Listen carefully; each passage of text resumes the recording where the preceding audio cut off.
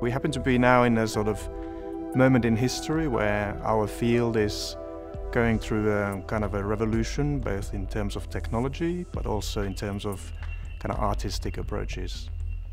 With light, we're embedding art into architecture.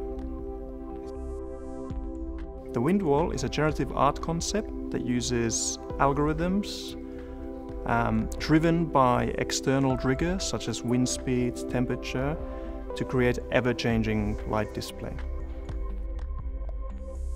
We're trying to bring a sense of wonder into space through this ever-changing display of light. With this particular technology that Philips has invented, it allows us to be present with ambient information, bring the natural movement of light, bring sort of input from the outside that you can as a human sense without having to be too much in your face, without having to be too explicit.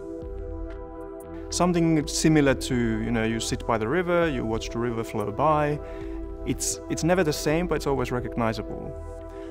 It's soft, ambient light, but it has this amazing ability to be alive. For us, that's interesting technology.